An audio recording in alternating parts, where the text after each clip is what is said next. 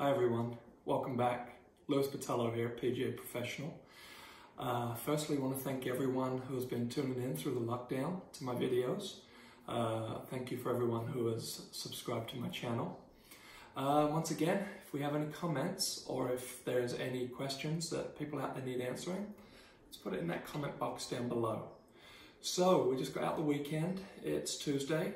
Also, let me know how everyone's indoor practice or practice around the yard has been going, if people have been hitting balls. Let me know what you've been working on out there. Maybe we could do some videos towards that and see if we can tighten the game down. So today, what I want to talk about is hip sliding. So for all my guys and girls out there who hip slide, they make back swings and their hips work in a linear motion without any rotation. Got a great simple drill for you today. I'm in my dining room and I'm going to move one of my chairs out and I'm going to put it on my right hip.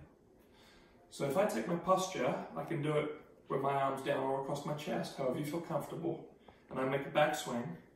If I try to slide, you can see that chair is going to impact me. So what I need to try to do is, by keeping my hip on the chair on my right, I need to make a backswing where almost my right hip works away from the chair a little bit rather than driving into the chair.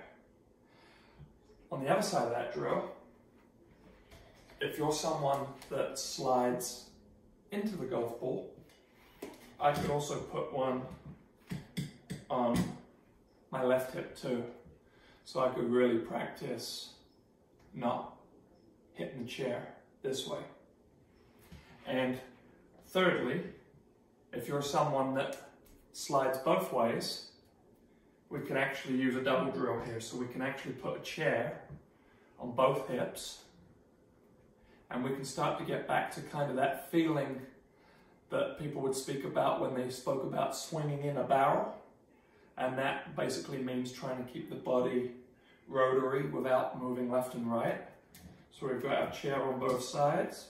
We can make a golf swing without disturbing those chairs. That's my tip of the day. Have fun. More importantly, stay safe out there.